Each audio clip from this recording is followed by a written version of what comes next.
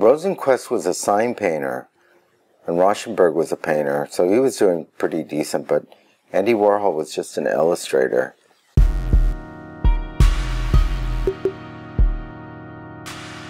I'm Richard Duardo, and you're not. Well, they probably consider me like a third generation pop artist, West Coast. You know, by the time I got out of art school, there was already a second wave of pop artists that were inspired by the first wave.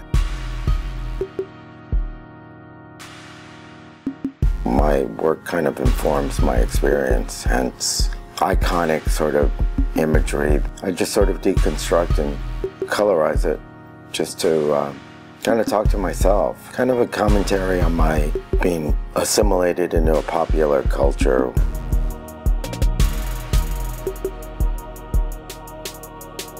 So at the end of the film, and I was walking out of the theater, the first thing that struck me was immediately thinking of the artist Barbara Kruger, thinking of appropriating an image of Scarlett, a current one, and putting it together and posing the question, what happened to Lucy?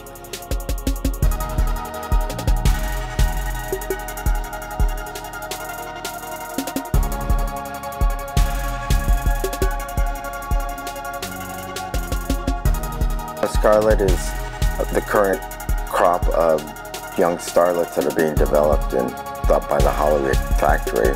So I've always been fixated on the imagery that they've been putting out about her.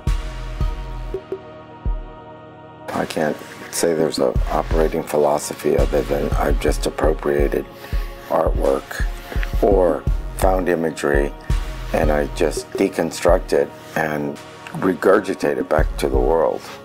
It's provocative, a mashup of street, mashup of high art.